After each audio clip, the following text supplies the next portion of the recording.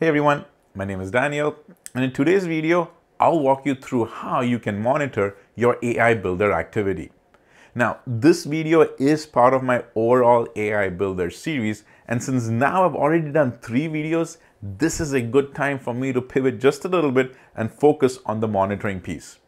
So throughout this video, I'll actually show you 3 ways how you can do that. First is an out-of-the-box feature that is already available for you, and I'll walk you through that. Second is to utilize some of the features that are already available in your Center of Excellence toolkit, but since they are optional, they are by default disabled.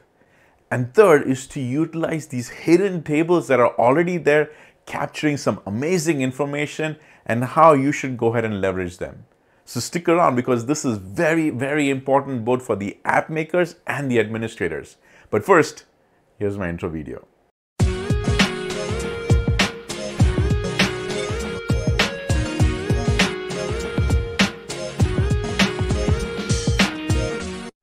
So let's get started. And before we jump into the how, let's talk about the why. The why being, why is it so important to monitor your AI Builder? And it all boils down to this one place in your Power Platform Admin Center, down in resources, and when you go to your capacity, if you scroll down just a little bit under the add-ons, your AI Builder credits. That is the key thing that you should be monitoring, especially Power Platform admins, as far as 2 things: how many credits you have and how much of it is being consumed. And this is the place to quickly come and get a snapshot of that. So for example, in my demo tenant, based on all the licenses that I have a total of 9,500 credits that can be consumed on a monthly basis. And as of right now, while I'm recording this video, you can see that I have got 660 of these 9,500 that have been consumed. But I also have 6,500 of them already assigned. So you see, this is why we need to monitor to see how our credits are being utilized by which AI models and get as granular information as possible. So now that you know the why, let's jump into the how. So the first way is to utilize an out-of-the-box tool that is already made available in Power Platform, but it is at an environment level. So what that means is that anytime you have models and then all of the apps or flows which are consuming these credits, you have to go to each and every environment to take a look at this tool.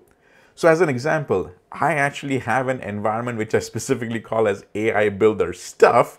And if I go down to the left side and if I click on More, and if I click on Discover All, right over here under Monitor, I have something called as AI Builder Activity.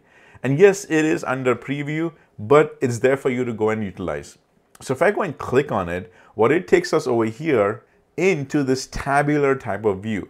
And by default, it already shows you all your models and the last 7 days. So if I go and click on this, I can go ahead and change that to all the way up to the last 28 days as well, or even go and put in some of my custom days. So I'll switch it over to 28 days just so that we can actually see more information. And here it is. It is showing me all the data that is processed. It is showing me exactly the date and the time, which one was actually model that was used, and all the AI credits that was there. Now this is at a per use at a model level. So if you've got multiple models, that's fine. Come over here, click on the all AI models, and then you can go and pick which one you want. So actually in the previous video, I used this model called extract information from resumes. So when I go and select it and click on apply, now we can actually go and see all the runs that happen utilizing this specific model. And there were several of them because this was extracting information from resumes, and depending on the size of the resumes, sometimes 118 credits we utilized, while on the other side, it could be 154. This is at each and every run level, whether it is being utilized in an app or it is utilized in the flow. Every time my model was used, it goes ahead and keeps track of it right here. But you know what? This is it. This is all the information that I shows you. So over here, there's kind of 2 limitations. One is, like I said, it's at the environment level. And 2 is, this is it. It shows you at the model level, but it doesn't show you directly down to the app or the flow level. And yes, if you go and click over here, this is all the information that you see. You see right here, this is all that is it. So there is a lot to see over here. And even if you go and try to extract it and try to process it, you still cannot see if it was an app or a flow level.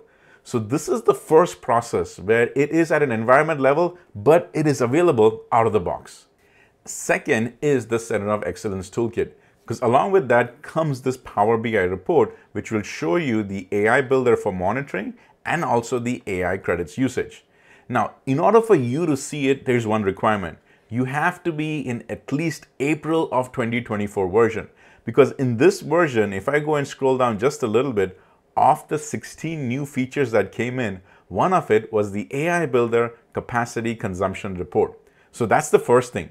Second thing is you also have to go ahead and run some flows, because it is an optional thing, which means you at least have to turn it on. And to do that, it's very simple. You basically go into your Center of Excellence solution. So I'll just go outside. This is it. It's my Center of Excellence core components. I go ahead and click into it. Then you go into your cloud flows, and in your cloud flows, specifically go down and search for these ones. So one of them is called as the AI model. So right over here, when I scroll down, you see that Sync Template V4 AI models. That one needs to be turned on. And then the other one is also the AI usage. Usually the AI usage is the optional one, and that one will be turned off over here. This is the one that you need to turn on, because then it will go and capture all of the consumption that is going on of your AI credits. And once this happens, you will be able to come to your Power BI report, and then over here in the AI builder, get a good snapshot of all the AI builder activity that is happening in your tenant. Because in my case, I'm able to see for all of my environments, not just one, all of my environments. And if I scroll to the right, you are able to even get information of when it was created on. And on the right side over here, you get a good idea of the timeline, when there was a big spike, when there was a drop, and all of these different models that are here. Now, if I scroll down just a little bit, I'm also able to go and click on AI credits usage. Again, as a reminder, this is the one that is optional and you have to turn on that flow. After the flow has run, when you come over here, you are now able to see the credit usage, which means how many credits have been consumed so far. So in my case, I currently have that AI builder environment. Over here, I specifically have this one model, and it has consumed 118 of my credits. This is pretty neat, because now again, I get a good snapshot of all the activity that is happening. But one of the limitations over here is I don't see what exactly is it that's consuming. Is it a Canvas app, or is it a Power Automate flow? What is it? And I have no clue. And I even took it one step further. See right over here, if I go ahead and click on edit, and then if I even go ahead and expand that, I'm able to see that this is basically a table. I'm able to see that this report is actually a table called AI credits usage. And if I go ahead and expand that over here, nowhere am I able to actually find what it is that is running. Is it an app or a flow? I can't find that information over here. So it's pretty neat overall. It does good information. It's in a reporting tool, but we need that extra information. And there is a way to do that as well. The third and the final way is to find that hidden table which gives you all the detailed information that you have, and it is at an environment level. So in this example, I am in my environment, the one I just showed you, AI builder stuff. Over here, I'm going to go to tables. Now click on all, and on the right side where there's a search, just go and do a search for AI, and that will filter all these tables. The one that you want is AI event. Now, if you go and click on it, and it will start to load over here, you might think initially that, hey, this looks a lot like this one report that you showed me, Daniel, the AI builder. It kind of has almost the same look and feel.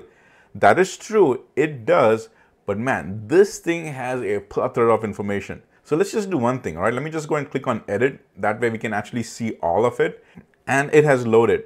So we've got the created on, which is great. We've got the AI event. The AI event is basically just a GUID, and it's telling me the model. But here's where the excitement starts, all right? If I scroll to the right, it is basically telling me, hey, your consumption source was a Power App. Then it says API, then it says Power Apps, and there's Power Automation. Like, this is how I'm able to say that that one specific AI model that I created, when was it consumed by an app, and when was it consumed by a flow or Power Automate? This is what I wanted to see in this report over here, which unfortunately is not available. But now I've shown you that in the backend table called AI events, you are able to go and capture this information. But wait, there's more. If I scroll to the right, okay, right over here, there is a column called quick test. And what that basically means is that anytime you see yes, That was the run when you were still building that AI model and you were doing the tests over there. When the model was created and was being tested, each and every test will actually have this toggle switch turned on. This means that you will not be billed, like there will not be any credits consumed. So just to prove it to you, right, this one over here, the second row item is on. So if I go and scroll a little bit to the left, you see that its credit is 0. Now let's take a look at these other ones, like 1, 2, 3, 4, 5, 6. All of these 6 over here, all right? So it's all of these 6 over here. If I go and select it, and if I go to the right, you will see, there you go, 1, 2, 3, 4, 5, 6. They were tests that was done. See, this is what I'm talking about. Detailed information that I want to see of exactly how my credits are consumed. And now I'm able to find it over here. Because now that you know where to find this information, you can go ahead and build your own custom Power BI report. In fact, you can take ideas from your COE right over here and maybe even add another page and go and get information from there. Like, you've got options to do this because the data over here is already being captured and it is getting captured almost real time. So anytime your AI model is triggered in an app or a flow in that environment, if you come over here, you will see the latest event that is being processed and being logged in this table. This is pretty awesome. So the one thing that I want to point out about that AI events table is that it's completely independent. That is, anytime you start using AI models in that environment, that AI events table will automatically start populating.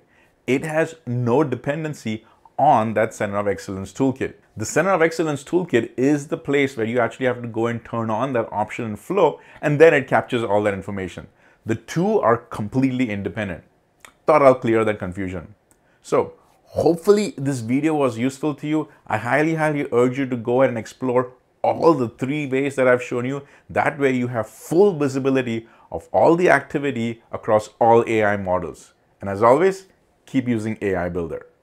Hey, if you have a few seconds, can you click on that like button and even consider subscribing it? Because it's just 2 easy clicks for you, but boy, it makes a big difference for me. Also, if you don't mind, can you put in a comment below? Because that really boosts this video up to reach a higher audience. And once again, thank you for watching this video.